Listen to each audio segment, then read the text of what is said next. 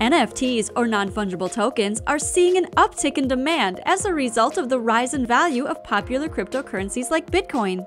Street art's digital rights are being sold at eye-popping prices, and investors everywhere are wondering if they're worth it. But what exactly are non-fungible tokens, or NFTs? Hi, how are you? We hope you're having a great day. This is the one and only Tech Factuala, reminding you to stay techie. In this channel, we bring you fantastic and informative news about the world of technology. We update you about the world's electronics, tech advances, and more, so stay tuned. In this video, we will introduce you to non-fungible tokens, or NFTs, and we will dig deeper into why they are so popular. Before that, make sure to subscribe to our channel and turn on the notification bell. It would also be nice if you could give this video a like and share it with your friends. People have spent millions of dollars on digital assets over the course of the last few months alone. Crypto artwork has been around for more than half a decade, but for so many individuals outside of the crypto world, these digital assets, also known as non-fungible tokens or NFTs, have appeared out of nowhere and are a source of great fascination and curiosity. So, what is it that is motivating people to join the NFT craze and invest anywhere from hundreds of thousands to, in some cases, even more massive amounts of money? Investors in cryptocurrency art believe it is the result of a mix of circumstances, including the pandemic and the surge in the price of Bitcoin. With their showy sales, crypto artists have drawn more attention than ever before to NFT marketplaces in the last few months, attracting more users than ever before. Let's get to know more about NFTs. Non-fungible tokens, also known as NFTs, are cryptographic resources that exist on a blockchain and are distinguished from one another by having unique identifying codes and metadata. Unlike cryptocurrencies, they are not eligible to be traded or swapped at face value. This is in contrast to fungible tokens, such as cryptocurrencies, which are all similar to one another and can thus be used as a vehicle for commercial operations to be completed. Each NFT has a unique construction that has the potential to be used in a variety of applications. Examples include the digital representation of physical assets, such as real estate and artwork, which they are particularly well suited for. The fact that they are built on blockchains means that they can also be used to eliminate intermediaries and link artists with fans, or even manage user identities.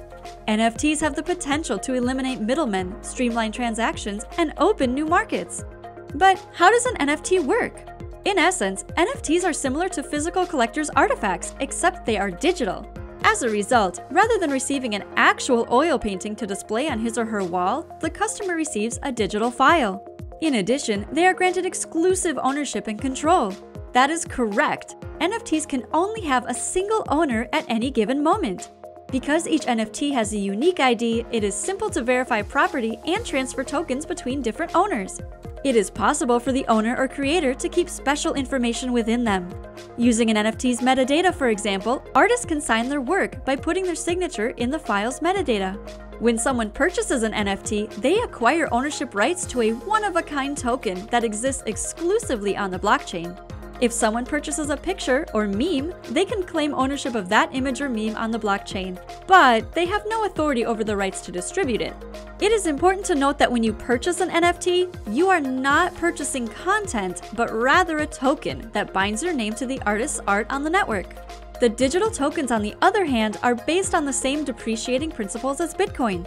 Although NFTs cannot be replicated, they can be easily validated, and they are unchangeable. There is no way to predict whether or not their value will remain stable over the long term. Before continuing with our video, what do you think of the information about NFTs that we've shared so far? Let us know in the comments below. We'd love to hear your thoughts. Next is, what is the best way to market and sell NFTs? It is possible to buy and sell NFT products on marketplaces, although the method varies from platform to platform. To put it simply, you will upload your work to a marketplace and then complete the on-screen instructions to convert it to an NFT. Detailing the work will be possible, as well as providing an outline of the project's scope and a proposed price range. Many NFTs can only be acquired using Ether. Thus, acquiring a small amount of this cryptocurrency and keeping it in a digital wallet is usually the first step to taking part in this venture. After that, you can purchase NFTs from any of the online NFT marketplaces, such as OpenSea, Rarible, and SuperRare, among others. What is the big deal about non-fungible tokens? In comparison to the relatively simple concept of cryptocurrencies, non-fungible tokens represent a significant advancement. A wide range of asset classes can be traded and loaned in modern finance institutions, from real estate to lending contracts to fine art. NFTs advance the reimagining of this network by making it possible to represent physical assets digitally. Digital representations of real assets and the use of unique identification are not new concepts. It is when these notions are paired with the advantages of a secure blockchain of smart contracts that they have the potential to alter the world for the better.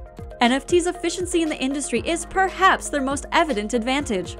Digitizing a physical asset simplifies operations by cutting out middlemen. On a blockchain, NFTs represent digital or physical artwork, eliminating the need for intermediaries. Moreover, they have the potential to boost the efficiency of businesses. Tokens that are not fungible are ideal for use in authentication. Consider the inconvenience of having to show a tangible passport at each point of entry and exit. With the conversion of individual passports into NFTs, it is possible to simplify the entrance and leave procedures of governments. NFTs can also be utilized for identity and access management in the digital space, broadening this usage scenario. It is also possible for NFTs to equalize investments by fractionalizing physical assets such as real estate. Multiple owners can more easily split up a digital real estate asset. Artwork, for example, can be tokenized in the same way that real estate is tokenized. Furthermore, the emergence of new markets and investing methods is the most intriguing potential for NFTs. Should you invest in NFTs? Investing in non-financial technologies is primarily a personal decision. If you have the means, it may be worthwhile to consider purchasing a piece, especially if it has sentimental value to you. But keep in mind that the value of an NFT is totally dependent on how much someone else is prepared to pay for it.